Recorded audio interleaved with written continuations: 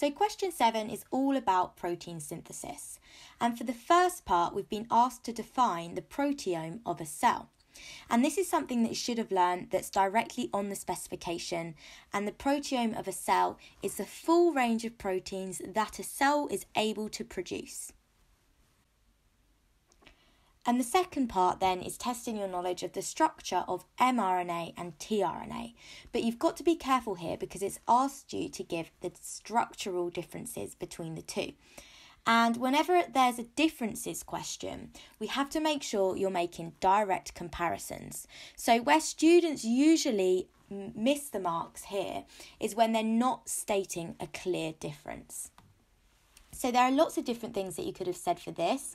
I'm going to draw out the structure of a tRNA molecule and of an mRNA molecule, and so we can pick out all of them. So the first difference that we can see is just in the shape of them. So we can see that our mRNA molecule is a straight shape and our tRNA molecule is a cloverleaf shape. And then following on from that, we can see because it's this folded shape that our tRNA molecule has got hydrogen bonds within it, whereas our mRNA molecule doesn't. Now, the function of a tRNA molecule is to carry specific amino acids in relation to its anticodon.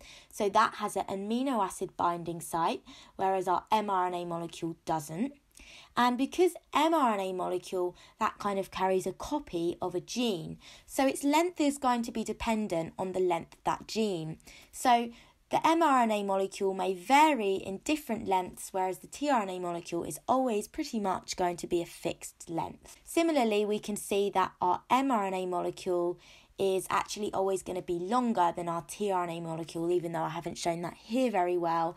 That's because these genes are usually quite long. And on our DNA, we have 3 bases, which is called a triplet. Every 3 of these bases becomes a codon on mRNA. And then on mRNA, our codon is going to bind to a complementary anticodon on our tRNA. So that could be our final point of comparison, is our mRNA molecules have codons, whereas our tRNA molecules have anticodons. So I'm just going to show you the Marc scheme so we can see the types of points that we could have put. I've already mentioned them, but just so you can see them there clearly. So you can see on the Marc scheme that you always have to make a comment about mRNA and then compare that directly to tRNA.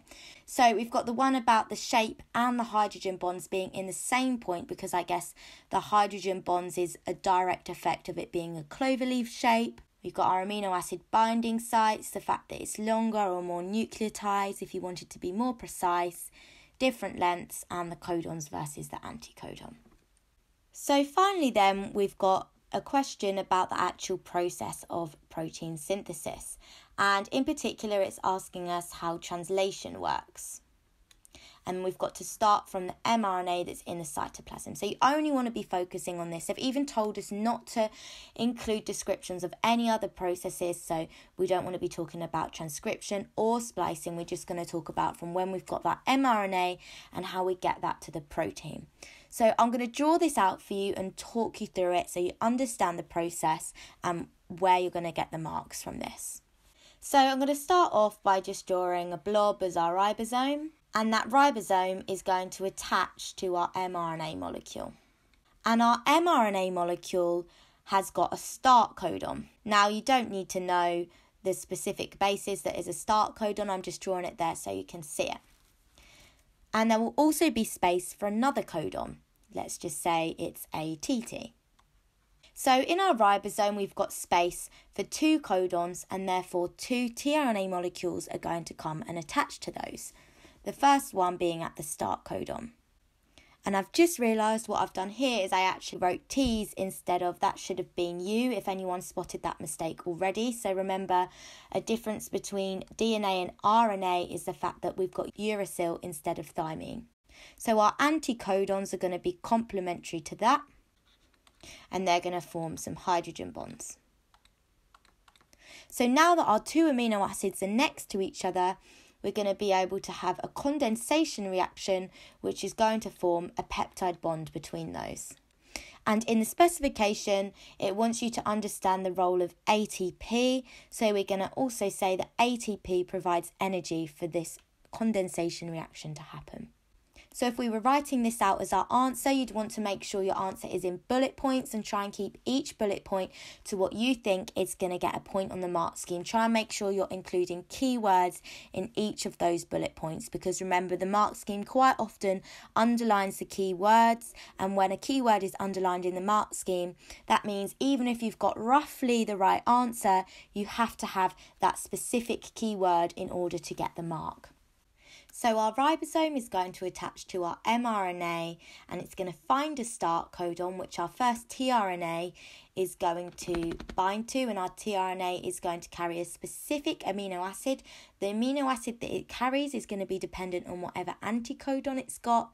That anticodon is going to bind to our codon and form hydrogen bonds. And therefore, because the ribosome can fit 2 tRNAs, we get 2 amino acids being joined together by a condensation reaction, forming a peptide bond. And the ribosome moves along, and the process continues until we reach a stop codon. And I should add, like I said, we also want to include in there that ATP is used to provide the energy for this peptide bond. So if we have a look at our Marc scheme, can see how the marks were allocated. So we're getting a mark for being able to say that the mRNA associates with or attaches to the ribosome, and particular at the start codon. Then our tRNA carries a specific amino acid. The anticodon binds to the codon, or is complementary to the codon, and that basically this carries on, and the idea that it can fit 2 codons. And we could have got the final mark for talking about specific details like peptide bonds and condensation reactions, or another specific detail about the ATP. So this was actually quite a nice question to do with protein synthesis. Quite often, the questions about protein synthesis are asking for the role of something, and that's how it's worded on the specification. You need to know about the details of translation, but in particular, you need to know the role of a ribosome or the role of ATP or whatever. So bear that in mind in your revision. Just make sure that you're able to answer those types of questions too.